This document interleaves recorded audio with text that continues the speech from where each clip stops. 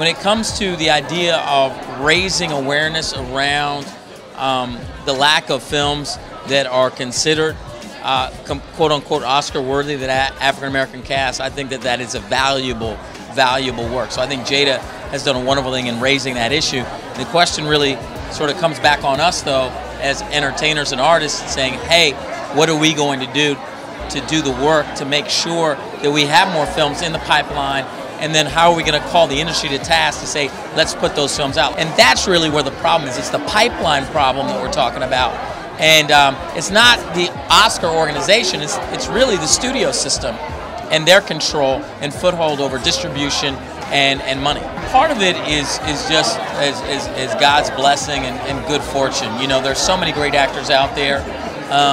I've been really blessed to get opportunity, and so that's the only way I can describe it. It's just good fortune.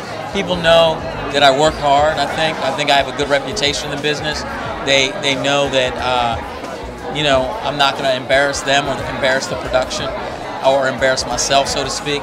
So I've been blessed and fortunate, but I still haven't reached the levels that I want to reach. I mean, I still have higher goals that I want to attain that I haven't hit yet, and I'm still attempting to get there, just like everybody else. We're all attempting to go to that next level.